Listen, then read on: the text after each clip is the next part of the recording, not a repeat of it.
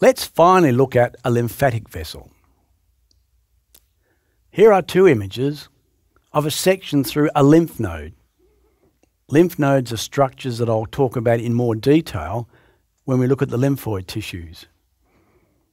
But when fluid passes out of the blood vessels in capillaries into the interstitium, generally it's returned back into the capillary ends or the venule ends of the capillaries.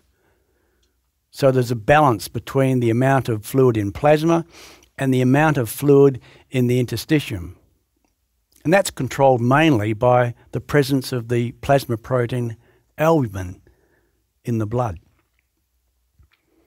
But often there's excessive fluid accumulating in tissues, and that's returned back into the veins up in the neck region through having lymphatic channels.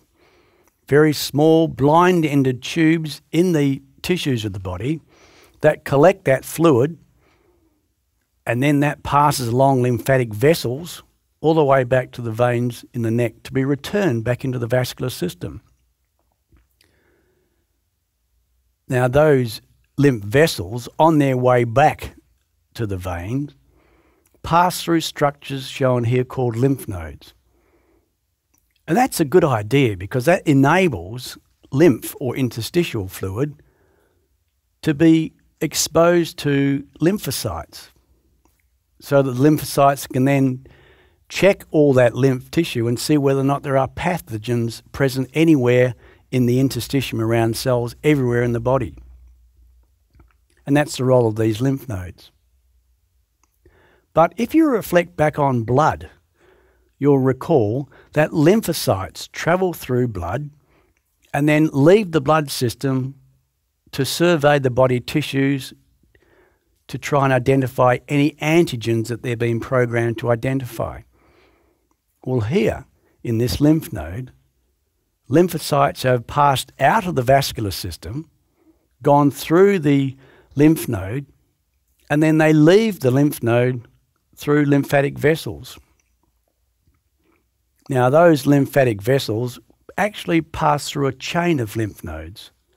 And here you see a lymph vessel arriving at a lymph node, and it's full of lymphocytes that are on their way back to the vascular system. These lymphocytes in this afferent or arriving vessel will leave the lymphatic system or leave this lymphatic vessel in sinuses in the lymph node.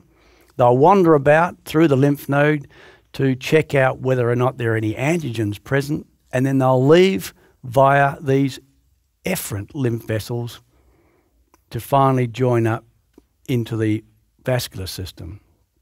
So that's why you see in lymph vessels lots and lots of lymphocytes.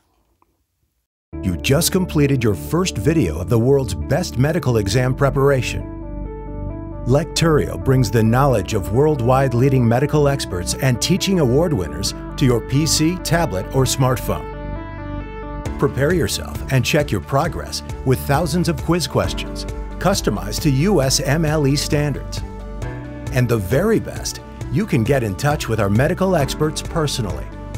Visit Lecturio.com now and continue with the most inspiring medical education around the globe, anytime, anywhere.